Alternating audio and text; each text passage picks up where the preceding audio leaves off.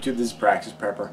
If you've been watching my channel for a while, you know that I've been doing a series of videos about wild edible plants. I see these videos as more of being commercials for the plants as opposed to actual lessons in how to identify them. I think that plants kind of need commercials because there's no money in advertising these plants because they're just out there for free. So I'm kind of the cheerleader, you know, go wild edibles, you know, get into it. In the intro to the series, I mentioned the importance of having a paper book, a paperback book or something like that you can bring out into the field to do the plant identification. I know that it's possible if someone made a really good video about plant identification to have a mobile device. You could bring that out with you, use your 4G network or whatever to get that information, but I'm not a big fan of that. I think it's hard to see a video screen when you're outside in full sun, and beyond that, we all know that when the aliens invade and drop the bird flu infected zombies, let's go to that clip,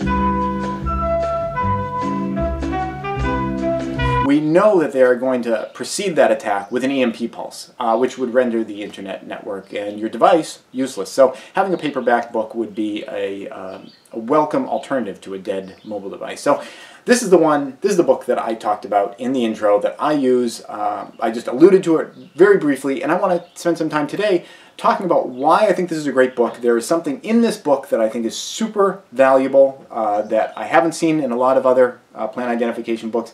I want to talk about that, but I just want to go through the general structure of it to sort of demystify and give you a sense of what you're going to find in a book like this. Now, the book here, it's full of lots of full color pictures. There's some black and white stuff in here too. I don't know why it was like, you know, some black and white. It's like 95% color, 5% black and white. I don't know why they chose to do it that way, but it's an awesome book. On this page here we have Quickweed here at the top and Bearberry down at the bottom, and text relating to each of these things on the side here. Now I'm just going to look at the text related to the Quickweed right off, because this is something that's very common all over the place. First off, it gives you the common names of it, Quickweed being one of them, and then it gives you the Latin name of it. Now, I never go into the Latin name that much, and to be honest, I don't even think the common name is really all that useful. Once you know what plants are, you don't need to know what the hell they're called. You just see that thing on the ground, you're like, well, that right there I can eat, or that's good for, you know, clotting blood, or, you know, whatever, you know, what you might want to do. It doesn't matter what the hell the thing's called and whether you know the name of it. I mean, it's great for trivia and to like impress people, like, hey, this over here, this is Gallinosa parviflora. You know, I guess that's impressive to some people. And knowing the Latin name is useful if you want to compare two different books' take on a plant. You wouldn't use the common name, you'd use the Latin name because it's just one Latin name for every plant.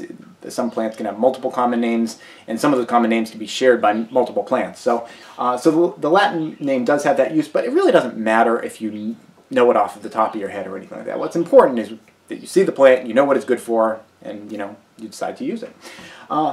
Under here, they talk about the habitat where this stuff lives. Quickweed lives in kind of disturbed sites, things like that, cracks in roads. Also, as a garden weed, I've got it in my garden growing right now. It's growing next to my potatoes, and the quickweed is doing much better than my potatoes are right now. They're being attacked by potato bugs, and I don't have the time to go and save them. Talks a little bit about identification and, you know, the leaf structure, you know, whether they're furry leaves or smooth leaves, what the stem's like, what the flower's like, and you can kind of compare that back and forth between there and the picture.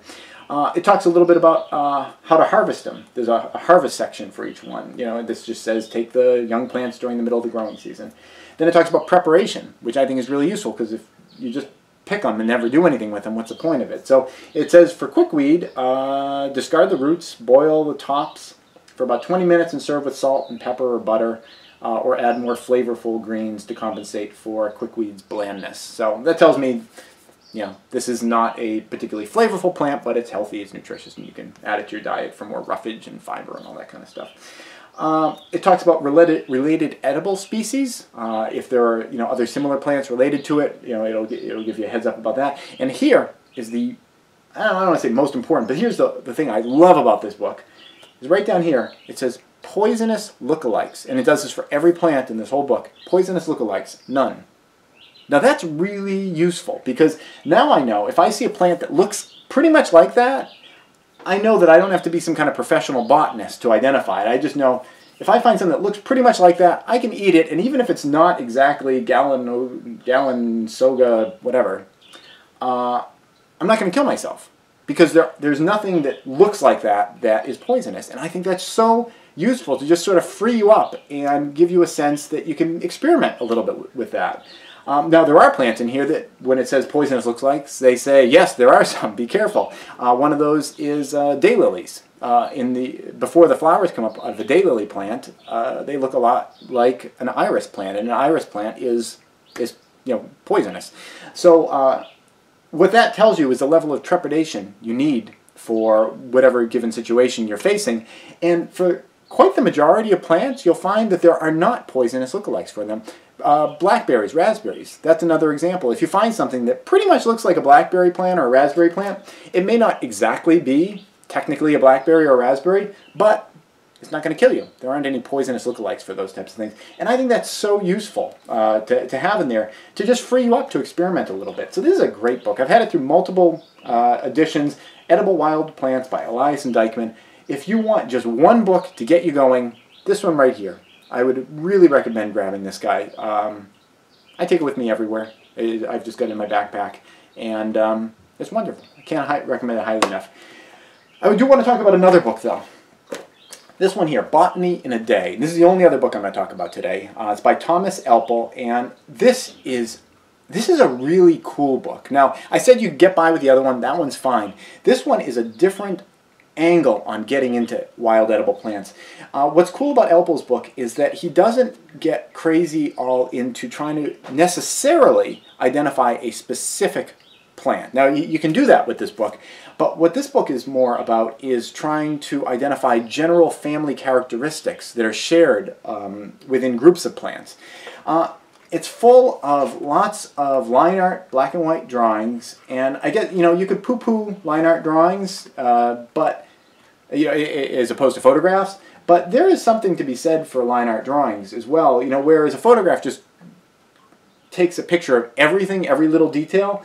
A line art drawing allows the artist to focus your attention on what's specific about that plant. So, in a way, for plant identification, line art drawings, in that kind of way, have a bit of a leg up on photographs. Now, I'm not saying photographs are bad, they're great too, but don't disregard line art drawings. I think they can be a really helpful way of identifying different plants.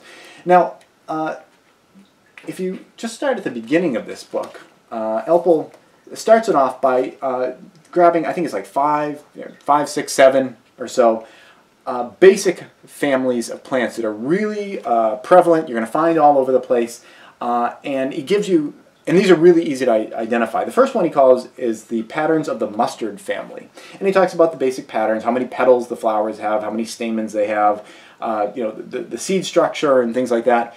And once you learn those characteristics, there are hundreds and hundreds and hundreds, maybe thousands of plants that you can identify as mustard greens and know by virtue of being mustard greens that they're edible. Double check that. I think all mustard greens are edible. Double check that before you go eating any mustard greens, though. I don't pick mustard greens that much because I think they taste like shit, but I believe they're all edible. It has keywords right here: 4 petals, 6 stamens, 4 of them are tall and 2 of them are short. There you go, and that gets you going on the mustard green family. And once you can identify that, you've taken care of hundreds of plants. You may not know what their actual name is, but you know the common attributes between all of those plants. Next page he has here is the mint family. Now, the mint family has certain characteristics: square stalks, opposite leaves, and they're oftentimes aromatic. If you find those qualities in a plant, you found a mint plant, along with a couple other basic things.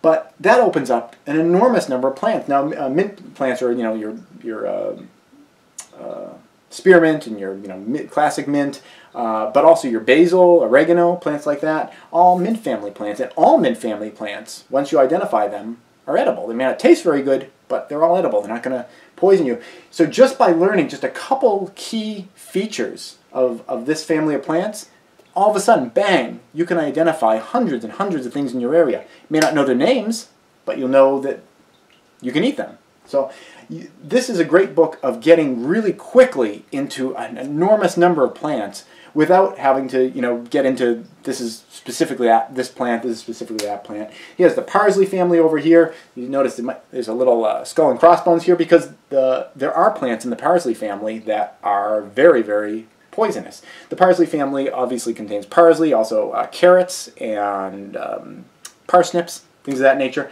but it also contains poison hemlock, water hemlock, which are super toxic. I think what they used like as Socrates' suicide drink, didn't he drink of the hemlock or something? So you know, if you're dealing with the parsley family, you got to be careful. You got to know what you're doing. I oftentimes stay away from the parsley family actually, because I'm not that well versed in a lot of it, and they can be pretty dangerous. They have the pea family of plants here, lily family, and we can go through all these. There are some pea plants, obviously they're edible, peas. There are also pea family plants that are toxic. But once you learn these basic family characteristics, there are thousands and thousands of plants that you can begin consuming, and other plants that you need to be a little bit careful of. And you can learn a little bit about an enormous number of plants, but enough to get you going. So I think that Botany in a Day by Thomas Elpel is a great addition, is kind of like a different way of coming at plant identification. So as usual, I know I've been very long-winded. I know it's not for everybody, but if you're still with me, thank you for listening. I hope that I can share my enthusiasm for going out there and just finding wild edibles on the ground. I think so much of prepping is all about buying shit. When I get my bonus check in, I've got this whole my prepping arsenal. I need to buy this, I need to buy that. But so much about being prepared, so much about being self-sufficient is just free for the taking all around us. And wild edible plants are one of those things. And I hope that I can share my enthusiasm with you for them. It does not take an enormous amount of education about these things. Just learning a few basic things can get you started, even with just a couple basic plants, and then you can grow from there. But that's it. Thank you very much for watching. Please subscribe and tune in every Friday at 4:30 New York time for a new video.